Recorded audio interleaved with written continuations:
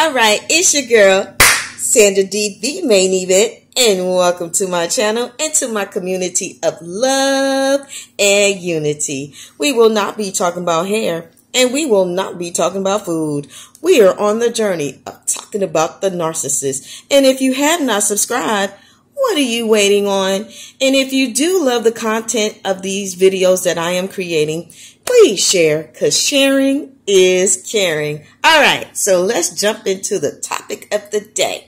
Today we are talking about door slamming.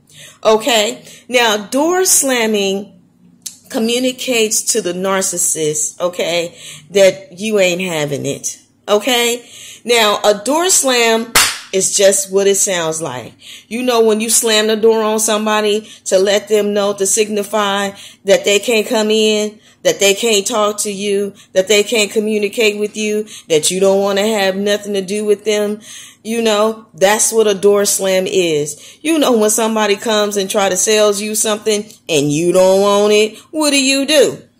You slam the door right in their face. And this is what a door slam is in regards to a narcissist, okay? Now, it also does go with going no contact. Now, when you're going no contact, that means you are blocking them on everything. Your social media page, you blocking them on your phone, you blocking them during email. You are single-handedly letting the narcissist know to hit the road. You know, hit the road, Jack, and don't you come back no more, no more, no more, no more. Hit the road, Jack, and don't you come back no more. But now, what does this do when you do a no contact and they cannot get a hold of you? They gonna hoover. They're gonna hoover. You know, they may even pop up, you know, at your house. But you're doing a door slam as another way of making the message clear that you do not want to have absolutely positively nothing. You hear me? Nothing to do with the narcissist. And you got to this point because the narcissist did not appreciate you as the wonderful and sweet and loving person that you are. And what they did was they took advantage of your kindness, and they were also trying to guilt trip you, you know, in the relationship as a way of trying to keep you down and keep you in bondage and keep you trapped into a relationship that you know wasn't working for you, and they knew it wasn't working for you as well. Now, the narcissist has the audacity to want to continue to try to pull you back into the relationship, knowing that they are not going to treat you as valuable, because you are valuable. And you were valuable from day one. And the narcissist knew that. But the narcissist wanted to try to gain as much supply as they could, while also being able to play the field. And they wanted you to be, you know, like Vanessa Bell in Coming to America. Whatever you like. Okay? But that's not you. And they knew that that was not you. But they still want to run this manipulation in this game and give you that fake love bombing, future faking, you know, sucking up, trying to do everything they can to bring you back into abuse. And they didn't like it, but they want you to like it. Now, make that make sense. Okay, I say this a lot in my videos. This is why I got the t-shirt already created along, you know, with the hoodie. This is one of my sayings, because if it don't make sense, it just does not add up. Okay? Now, who in their right mind is going to want to sign up for somebody to sit over here and abuse them? I'll wait. Nobody. Nobody wants to be mistreated. Hell, the narcissists don't even want to be mistreated. But yet and still, they'll sit over here and mistreat you as if you ain't got no rights. Now, again, where they do that at? You are not somebody's punching bag. And you are not to sit here and accept for somebody to belittle you and treat you as you are trash. No, you're not trash. You're a treasure. You are not, okay, something that they could just feel like they could just go ahead and just walk all over and want to sit over here and belittle you and mistreat you like you did them some harm, like you did them dirty, when all you was doing was being your sweet, loving, kind, nurturing, giving self.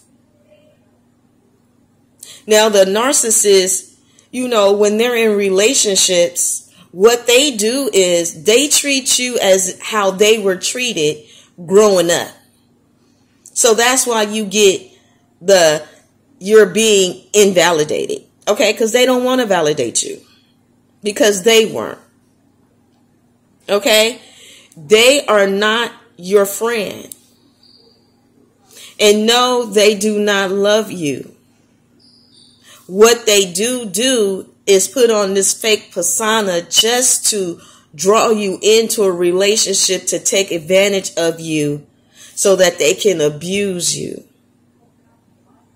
And when they finish abusing you, or they finish playing with you like you some toy or some rag doll, then they want to sit over here and toss you to the side.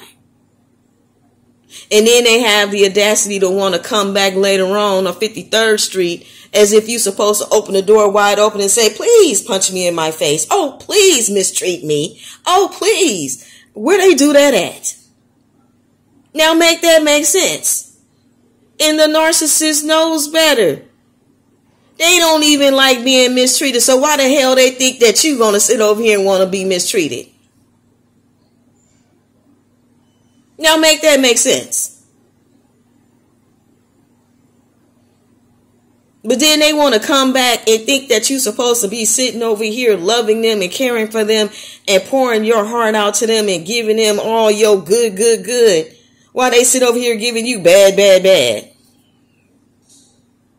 Now, just because they decided to create themselves an alter ego and detach themselves from their emotions, that's their problem. But that's not how you roll. And they know that. But yet and still, they want to sit over here and mistreat you. And then want to come back as if nothing happened. Now make that make sense, y'all. Make that make sense. So when you decide to go no contact, okay, the narcissist already knows that the gig is up, because to them that sends up a smoke signal. Boop. And that's why they come running back, because they know they done messed up. And then that's why they come sitting over here giving you those future fakes. The fake future. In other words, y'all know that old school song, ain't no future in your frontin'. Okay? All it is a bunch of BS. Some lies just to buy time, just to see if they can secure you and keep you trapped into a relationship that they know is destined to be doomed. They know it. But the reason why you want to add the door slam, okay, is because you are sending them a message of letting them know, game over, boo-boo. It's a wrap. The fat lady done sung. Elvis done left the building. That's all, folks. Exit stage left. All of that good stuff. You letting them know you ain't playing checkers. You playing dominoes. Domino, mother. Y'all know the movie. Don't play. So, door slamming is just an added security that you want to add along with your no contact. Now, I know for some of you, this is going to be easy. But for some of you, it's not going to be so easy because you may have children. But what you can do is you can still do certain things to try to make it more, what's the word I'm looking for? Pleasant. Although it's never a pleasure dealing with a narcissist. It's just not. Let's just call a spade a spade. But you can gray rock. And that's just pretty much what it is. Gray rock. Like, you don't say nothing. It's like you got a deer in headlights. You just nothing. Just straight silence. Just straight looking at them like. And then you tell them have a good day. And then you door slam. You don't have to allow them to sit in your home if you don't want to. And don't let them try to cross any boundaries. If you guys have a time where the children is supposed to be home, they need to be home at that time. Unless the narcissist is going to call you and ask you if he can keep the kids for a little longer, fine. Because you don't want to be fighting no darn way. And that gives you a little added time to be able to prepare yourself, for your babies to come home. Because ain't no telling what they went through on the other side. They may have had a good time because the narcissist is sitting over there trying to turn the child against you. Or they had a terrible time because the narcissist is trying to pump information out of them, trying to figure out what you're doing, which ain't none of their business. So you want to make sure that when you're applying certain things, it does depend on your situation, but you still can apply some of these things regardless of your situation. You just may have to adjust certain things. All right. Now that's how you do a door slam. Okay. Because you was like, you can't come here. You can't come in. You like return to sender. And I ain't trying to be rude or disrespectful to no Jehovah's Witnesses on here, but when they come knocking on your door and you didn't know it was them and you see them and then the first thing they start talking, hi, what you do? You close the door. If it's a salesman, what you gonna do? And you not expecting them and you ain't got time for that. Door slam. Why? Because you ain't buying what somebody is selling. And you ain't buying what the narcissist is selling.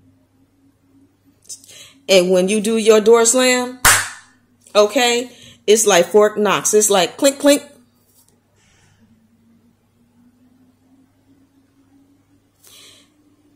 And I will see you guys in the next video.